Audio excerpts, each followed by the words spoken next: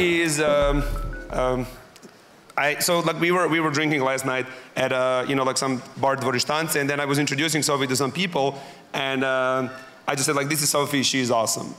So that's really all I have to say. Like Sophie's someone that joined our team like a year and maybe in December 2014. I don't remember what year it is. So we were, we did Hackaday Prize for the first year. It was a awesome experience, but a lot of us were like very deeply involved, and we have a lot of other things to take care of. So we said, okay, we need to hire someone that's going to really drive this, but it was really hard to come up with the job description, because it's someone that's an engineer and can talk with people and very creative and all these things, and it's like so we said, oh, it's kind of like a unicorn. So we put out an article on Hackaday as searching for a unicorn, and then somehow Sophie showed up, and she's really transformed. So a lot of what we as I kind of mentioned, we have been trying to evolve the Hackaday editorial and the Hackaday culture to just go from beyond pure entertainment to what Brian Benchoff calls a grad school for hackers. So just really trying to come up with a content that like elevates the the discussion, and it's it's not just how to blink an LED and then I'm a maker, but rather how do we build the kind of things that people do in grad school, solving hard problems. And another piece that's really interesting for me is really the art side of things, because in a lot of cases there are only so many engineering applications, but when you explode to the world of art, there are so many exciting opportunities for creation. And if you guys are around in the city for next week, there's an amazing festival here in Belgrade called Resonate that's all about digital art and things like that. But anyway, so Sophie is someone that really combines both of these worlds. So she's at the same time an amazing accomplished artist, as well as a real hardcore professional hardware engineer. And so she really brought up a whole unique point of view to our community, and just me personally, I couldn't be happier working with her. So give it up a round of applause for Sophi Kravitz.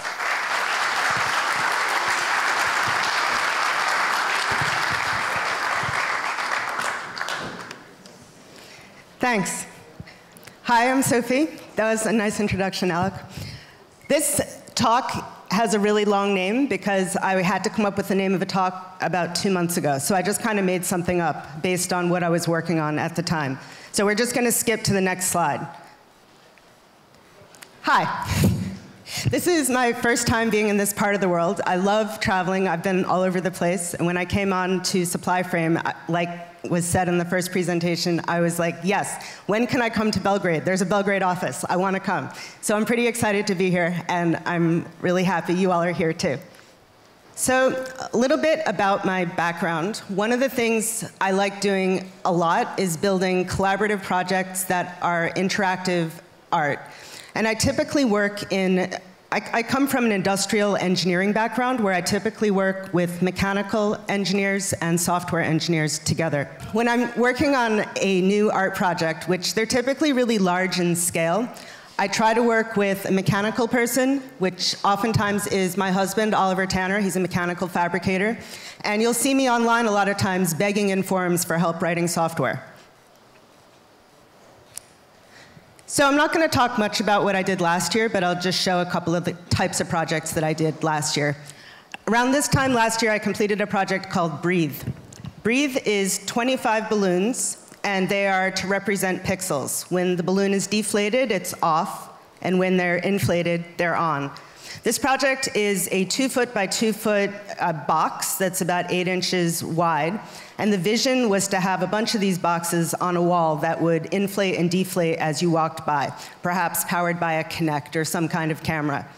So there are 50 solenoids crammed into this box with a whole bunch of hoses. And the reason for that was that the inflate and deflate rate on one solenoid turned out to be really different. So we had to source much bigger solenoids for a deflate rate with a larger aperture. So you can imagine how much of a pain in the ass this was, cramming all of that stuff into a 2-foot by 2-foot box. Second project that I worked on last year, I started in about March, and there were 9 people altogether that worked on it. It was called Loquacious and Lovely. There are 2 unicorns. They weigh about 400 pounds each. And they're made up of welded steel, CNC cut wood, and laser cut wood, and we did some of it on a water jet. The bases, which are cut with a water jet, weigh 250 pounds each.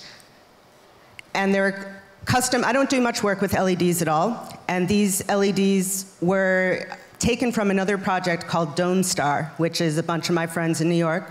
And they needed to cannibalize Dome Star because Dome Star was so popular, it had been all around the world, and they wanted to make a new version of it. So I inherited about a quarter kilo of LEDs and like 4 controllers, which was pretty amazing. So we just changed the controllers a little bit to take a different voltage and work on batteries and put a battery stop circuit in it. So really what I want to talk about is 2 of the projects I'm working on currently. And when you're working on a project and it's in progress, it's a pretty favorite part for me because the project started, so hopefully there's some kind of a plan. And it's not finished, so you can't really look back and be like, oh, that project sucked. So first project that I'm working on has to do with polarizer film. And I don't know how many of you have seen this demonstration before. It's like something from a high school physics class. Polarizer is plastic film that has some kind of material that is scraped onto it. When 2 pieces are held in parallel, light gets through. That's kind of like a selfie that I took holding these 2 pieces of film. When they are at 45 degrees, half the light gets through, and at 90 degrees, none of the light gets through. So somewhere between 0 degrees, as in parallel, and 90 degrees, as in at right angles to each other, you have some variation of light getting through in intensity. And on the bottom, that's just a diagram I grabbed from a physics website. And it shows ambient light, like what we have here in this room, and everywhere. It's unpolarized. It flies everywhere. It has a direction. You can picture it kind of like a big circle. And once it goes through a polarizer, its main direction is in the direction of the polarizer. So you've all seen polarizer on sunglasses. And I'm showing here a glare on a window where I'm rotating a piece of polarizer film. And you can see the glare disappearing and coming back. And that's probably the easiest way to explain how a pair of sunglasses works. So this was going around on an email chain at Hackaday last week, and I thought it really had a lot of relation to the projects I'm working on. So we see this 90 degrees, and the light is blocked. So this GIF spawned an email chain of, I don't know, 9 or 10 emails of how does this work? It's really like not what we expect to see, right? We have 2 pieces of polarizer that are at 90 degrees, no light is getting through. And then you stick one in the middle at 45 degrees, and some of the light gets through. So this is exactly what I showed before. This is how it works. You have somewhere in between 0 and 90 degrees, some amount of light intensity will get through. And it can be explained, of course, by math, which is a little bit beyond anything I can explain, but it's called Malus law, and you can look it up if you're really interested to know exactly how much light is getting through. But in the previous thing, if it's exactly 45 degrees, it's about a quarter of the light intensity. The polarizer project that I'm loosely working on will be exhibited in Toronto next week. It's called 288, and it's 288 pieces of polarizer film that are mounted on 288 servo motors. And if you've ever heard a small servo motor, a hobby servo motor, you can imagine how cool 288 of these things sound all together. I feel like I'm going to make a sound installation out of this. And I was there last week helping to work on it. I didn't really do much, just spec some power supplies. But that's what they looked like in the box, 400 servos, because some of them don't work, of course. And this is us working on the project in the Toronto studio. So the second project that I've just started working on has to do with liquid crystals. And I think we all know liquid crystals because they're in our phones, they're in our meters, they're on our computers, they're everywhere. Looking around online, as you do, I came across this GIF in about 2011. And it's from a company called, very original name, called Liquid Crystal Technologies. And they're located in Ohio, in the middle or mid to east United States. And it's a small company. It's made up of an engineer, a scientist, and a salesperson. And the only person that I'm allowed to speak to there is the salesperson. And the salesperson tells me that their engineers are mean and crabby, and we don't let them talk to customers. So that's actually a bit of a problem because, actually I also want to say liquid crystal, that exact type of liquid crystal is also available in something called smart glass. And smart glass runs at 120 to 240 volts AC, and it's called privacy glass or smart glass, and this is a building that I admire tremendously. It's by Sir Norman Foster, and it's in London. And the idea behind this building, when they architected it in 2004, was to have a lot of conference rooms that could be turned on and turned off for privacy. So again, with this salesperson, just to come back to that story, I call them up and I'm like, I want to have some of that. They tell me it runs at under 20 volts, which is great. I don't like hacking on 120 or 240, and you guys shouldn't either. So they sent me this when I asked for a sample. 2 pieces of polarizer and a piece of glass, 2 pieces of glass with some smushy stuff in the middle. No wires, no documentation, like nothing. So, I'm starting to think that this company is really not taking me seriously, because I keep calling and I'm like, I want to know more about how this works, like what exact voltage does it work on, temperature range, all of these things, and they're just not giving me that information. So I'm like, can you just send me something that's assembled? And I'm thinking maybe I can just reverse engineer it. So just to say how these things go together, it's 2 pieces of polarizer on either side of the glass, and it's kind of a sandwich. Excuse my very bad CAD work here. And in the middle is the smushy stuff, the liquid crystal, which has, it's got like the viscosity of toothpaste or some kind of a gel. This is what they sent me when I asked for something assembled, which I think is pretty neat. I drew a smiley face behind it for this presentation. It's being run by an Arduino. The black lead is attached to ground, and the red lead is attached to a PWM pin on an Arduino. And I'm just running, like I said, I don't write software at all, so I'm just running an example. Something like analog write 255 to 0, and blinking back and forth. But I think this was really inspiring to me, just to see this thing work. But we've all seen this too. Mike Stish said before he has all these old cell phones. I'm sure some of them have dead displays. I am also a fan of keeping all of my old electronics. Many of them have dead displays. And you can tell, when your LCD is dying, because you get black spots, you get discoloration, your letters are fading, or like this very extreme example that I found somewhere. And this has a really lot of discoloration. So, LCDs can die because the power system goes bad or the controller chip goes bad. But I was really more specifically interested in what makes the LCD go bad itself. So, just as an aside, while I was researching this, a whole new industry has popped up, and it's called replacing cell phone screens. So if you look at broken cell phone screens, you'll find, 15 to 20 types of equipment ranging from this hand one to ones that are industrial sized. And they're all dedicated to repairing iPhone screens. I just can't even imagine that there's a whole industry in repairing phone screens, but there is.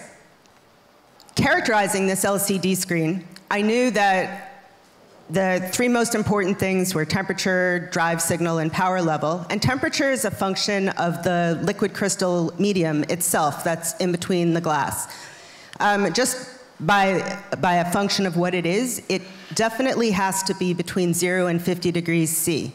If it's too cold, like if I leave my meter in the car, it takes forever for it to turn on. And I'm sure many of you have experienced that with things that you leave in the car if you're in a cold part of the world. If it gets too hot, it gets a little bit runny around the edges. So, of course, manufacturers make things at a wider temperature range, but 0 to 50 is something that's a given. It will always be there. The power level, the salesperson really also wouldn't tell me that. He's like somewhere in between 5 and 20 volts. Really super unhelpful. The drive signal, as I showed the thing that I was running before with ground and an Arduino pin, that's not going to work. If you give an LCD any kind of DC whatsoever, you'll kill it, and you'll get that discoloration. So I set out to figure out what all these things were with my LCD screen. The temperature thing, I just put it in the oven, and I saw it get runny, and it was fine. So we'll just skip over the temperature thing. Again, from sort of high school physics class, just how these things actually work. Liquid crystal comes in a twisted form, and light gets through all the time. The polarizer it's only there as it helps with the opacity.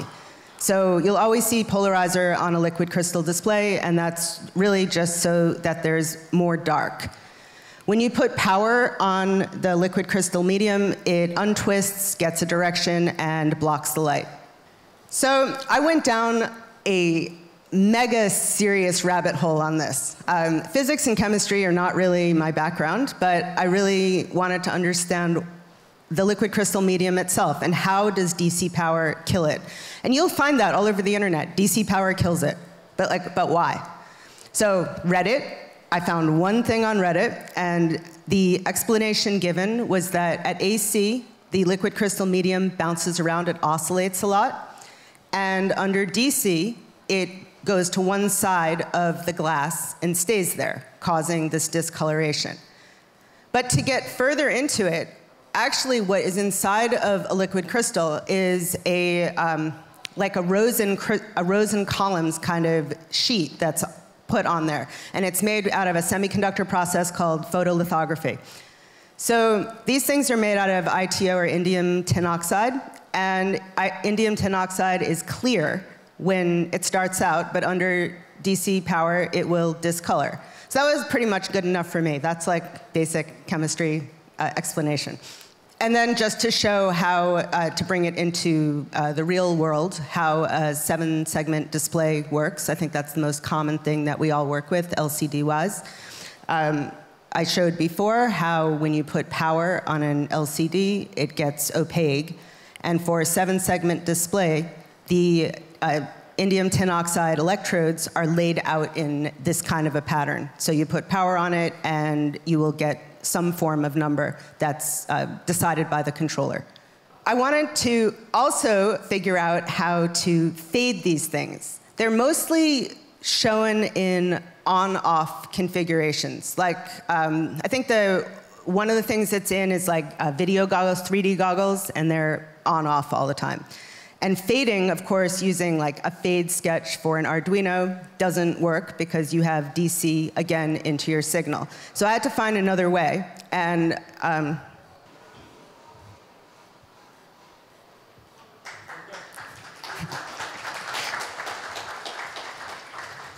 so yay for fading. And I mean, it might seem obvious, but it definitely wasn't obvious to me. To fade these things, you give it an analog voltage, and the number turns out to be about 1.3 to 2.1, if I was going to get really exact about it. And these LCDs, they're all different, but mine turn on, get completely dark at about 4.3. So there's this really, really small window. And I was thinking about, I'm still thinking about making an art piece with hundreds of these. So putting a fading circuit on each one is it's a little bit daunting, honestly, to have some kind of op-amp circuit on every single 1-inch piece of glass. So this is just a little animation I made up to kind of think about how it would look to have hundreds of these, to play Tetris on. I think that would be pretty neat. Or to build a 3-dimensional sculpture. I think that would also be pretty neat. Probably not going to do any fading. It's probably going to be on and off, because I actually think that making them fade, if you don't do it really well, it looks like it's broken. So in closing, thanks for being here again. I love collaborating with other people, especially people who write software and do data stuff. So you can find me all the time on hackaday.io. I pretty much live there, as some people say. And I'm on Twitter. Thank you.